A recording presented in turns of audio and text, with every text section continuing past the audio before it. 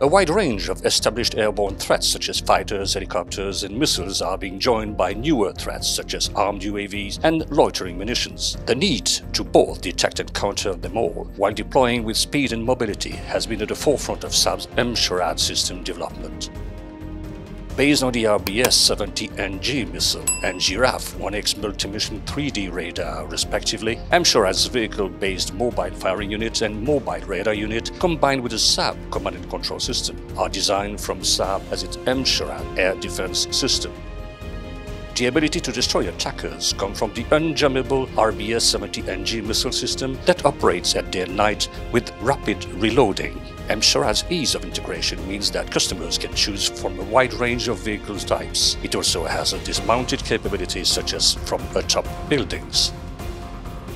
The system integration and test firings have already been conducted in the last 12 months in cooperation with the Czech company SVOS, using their new generation of 4x4 modular armored vehicle named MARS. MARS stands for Multi-Role Armored System. It will be presented for the first time at Eurosatory 2022.